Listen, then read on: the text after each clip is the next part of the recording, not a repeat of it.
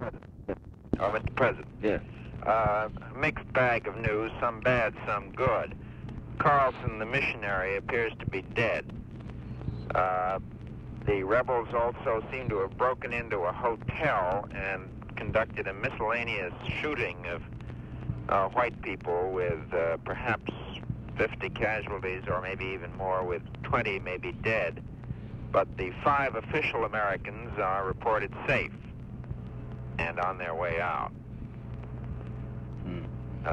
What we seem to have is very confused reports, but some reporting of this one violent outburst against Europeans by some kind of a band of rebels.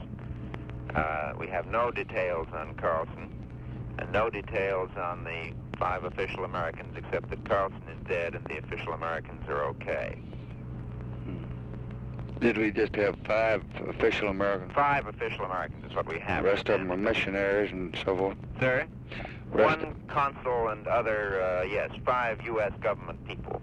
And the rest of them missionaries and something? The rest would be missionaries and families.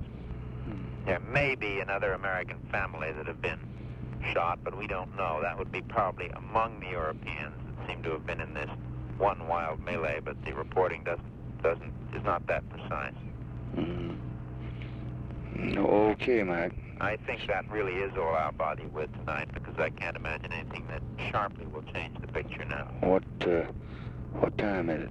It's now 3 o'clock your time, 4 o'clock our time. It's 11 o'clock in the morning out there. The operation's been going on 4 or 5 hours. Did they say anything about the success of it?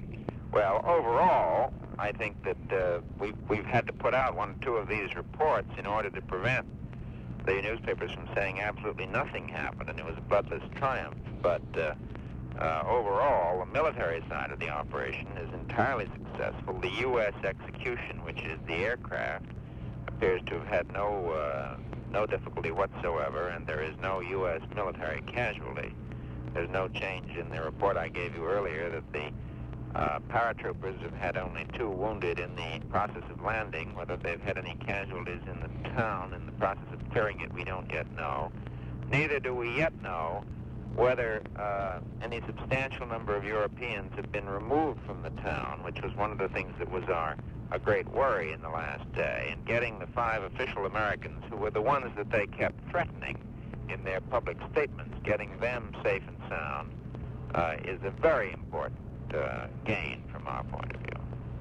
But so overall, I would say good, but you can't call it all good when there's been this one tragic outburst of murder in a hotel.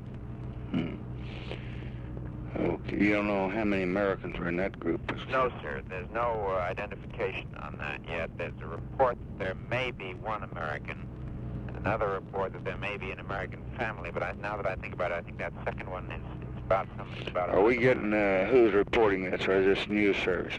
The Department of State is taking sifted reports under George Ball's guidance with Bill Brubeck from our office and putting out limited stuff to keep them up to date. What's the source of them?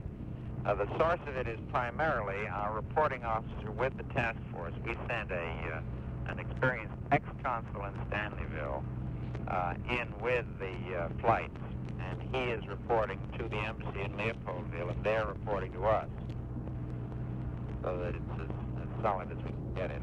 Anything from the news services out there? I haven't seen any of this new stuff on the tickers. The first take on the news services were very good. Thank you, Mac. Thank you, my friend. Night.